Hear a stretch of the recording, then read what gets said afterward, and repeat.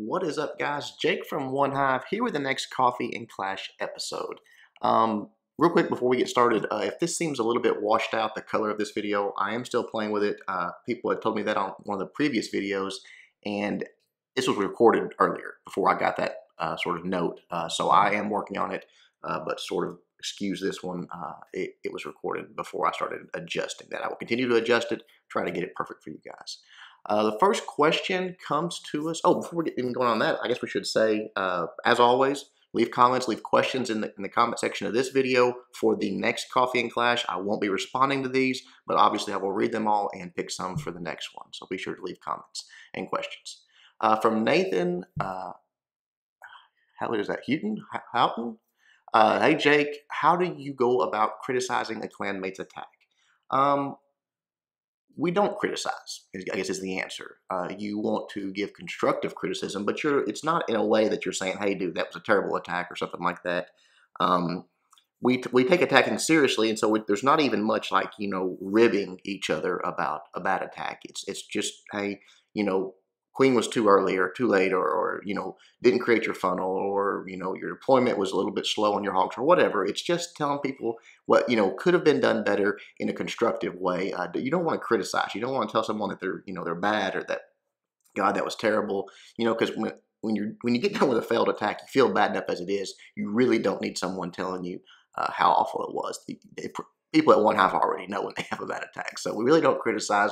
We try to just advise them on what they could have done differently if they don't already know. A lot of times people will come out of an attack and say, man, I screwed this up. They already know what they did wrong. So sometimes it works out that way. From Diesel Vale, hey Jake, I see a lot of former One Hive players in other top 4 clans, and I know top players are hard to come by. Does it affect morale when good players leave for the other clans, and what are your thoughts on long-standing members doing this? Yeah, it sucks. You never want to lose a good player, and they are hard to come by. And we do have a lot of good guys that are in other top clans.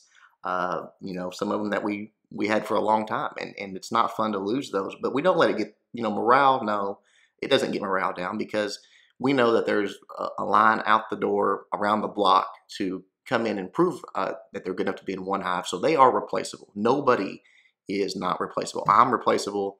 Any of our leaders, any of our best attackers are replaceable. It sucks. We don't want to lose them. We've lost people for a variety of reasons. Sometimes they're just ready for a change of scenery, and that's fine. It's a game. If you're not having fun, it's time to move on. But no, it's definitely not fun. And a lot of the top players out there have spent time in One Hive, and we a little bit proud of that, I guess. We've taught a lot of people, and a lot of people have grown up here and become some of the best attackers in Clash of Clans. All right, moving on. Let's see. We got the Raven. I guess that's what you'd say there, Raven. Do you think that the Wizard is the most versatile troop since 90% of all war attacks implement them? I know, because what they do is not very versatile. To me, being a versatile troop means that you are capable of doing more than one thing, and they're really not. To me, a Hog would be a more versatile troop. They're excellent at taking out defenses. They are a wonderful cleanup troop. Wizards are pretty much just good. They're used in every attack because you have to create that funnel, and they are high damage output. And you've got to have that, especially at the start of a raid or at the end of a raid. But to say versatile, I really don't think that describes a wizard really well. Next question is from Turin56. Is there a video series that you regret starting or one you abandoned because it didn't work like you had planned? This might surprise you guys, but the one series that I would say I have any regret of starting would be The Hitchhiker.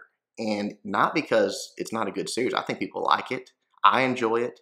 But it is by far and away the most difficult for me to maintain for a couple of reasons. One, it's so much more time consuming than another video.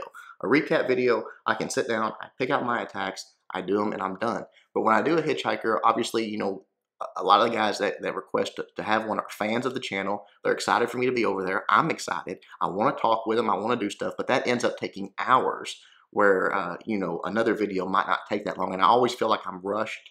I'm talking to the guys, but I'm like, hey, I've got another video to do tonight, and I've got to get this one done. So I don't feel like I have enough time to really spend with them and get to know the people that wanted me there.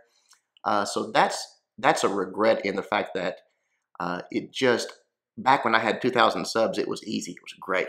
I could go over, spend all the time I wanted to get these attacks, and it worked out well. But now, you know, we just broke 60,000 subscribers, and it's just overwhelming, the number of requests, and I feel bad because I can't get to all of them. So probably if I had to pick one, that would be it. But good question.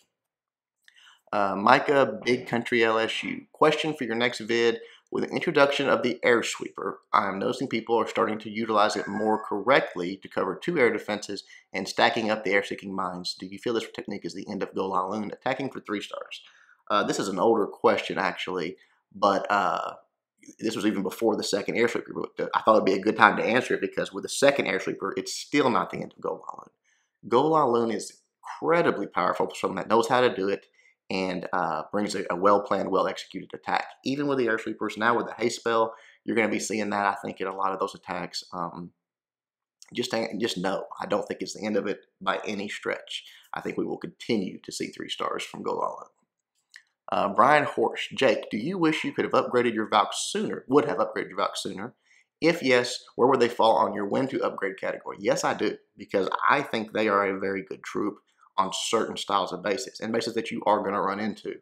I would, if I was a new Town Hall 9, I would get Hogs, Loons, Witches, then probably Valks. Honestly, even before my Golem, because the Valks, if you have 4, 5, 6 Valks, it is actually a substitution for a second Golem. They can tank every bit as good. They're going to get in there and do the job of that second Golem as far as absorbing damage, especially if you bring a heal spell for them. So I would place them even above my Golem. Sorry, the baby's getting fired up.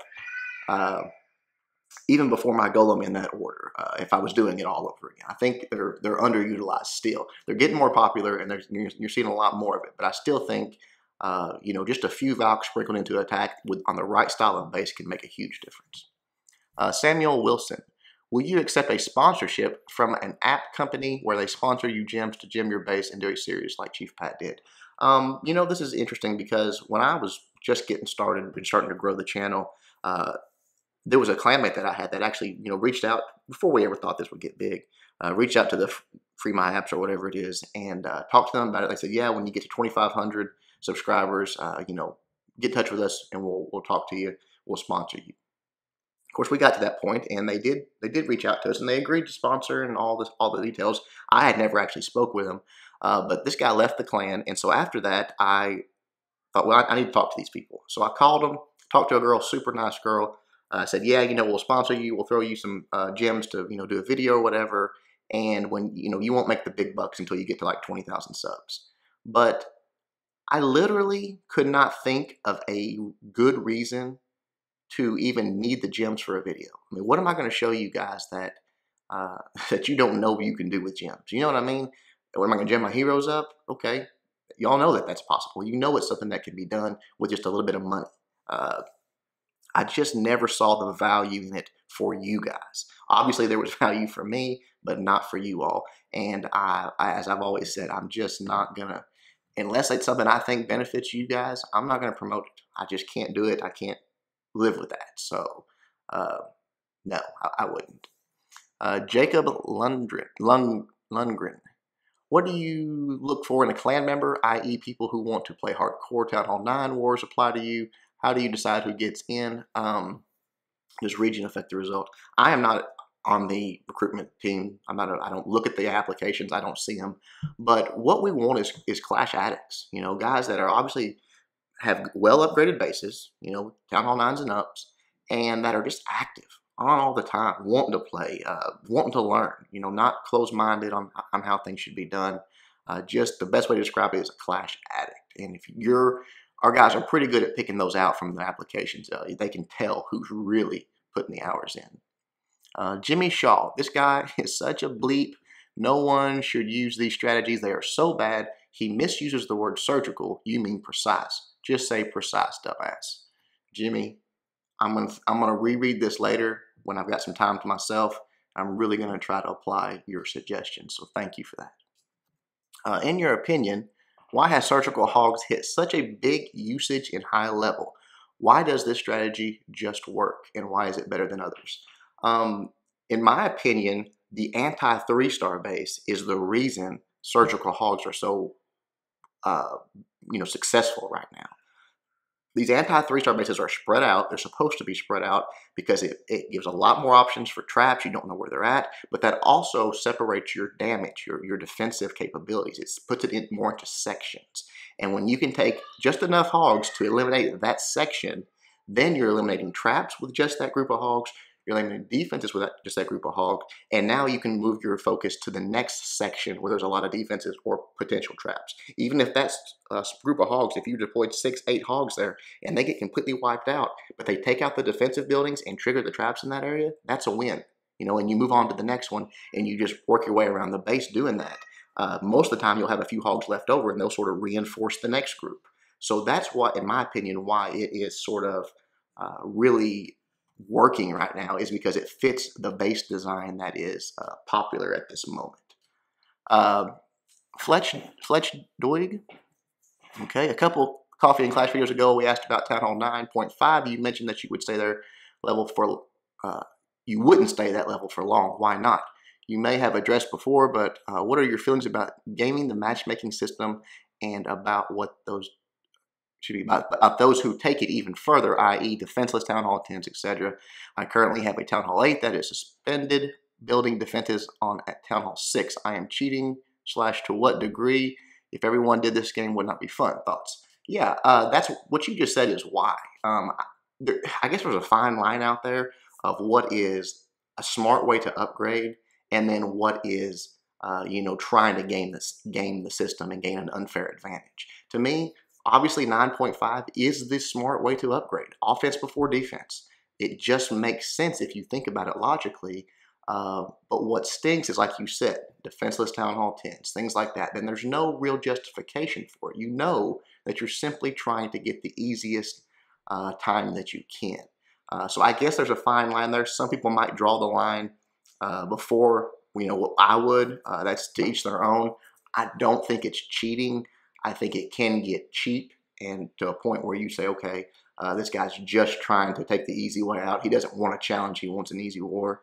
And I'm not the authority of where that line is. Again, my line might be different than yours. But I will spend my time there at 9.5. It just won't be for a real long time. Once I'm able to 3-star those early Town Hall 10s, I'm going to start dropping Infernos and moving up. All right, guys, that's it for this Coffee and Clash. Hope you enjoyed it. Please leave me questions for the next one down below. I love doing these with you guys. It gets a chance to just talk about whatever's on your mind. So please continue, and I hope you guys are enjoying it. Until next time, Jake from One Hive reminding you guys to suck less.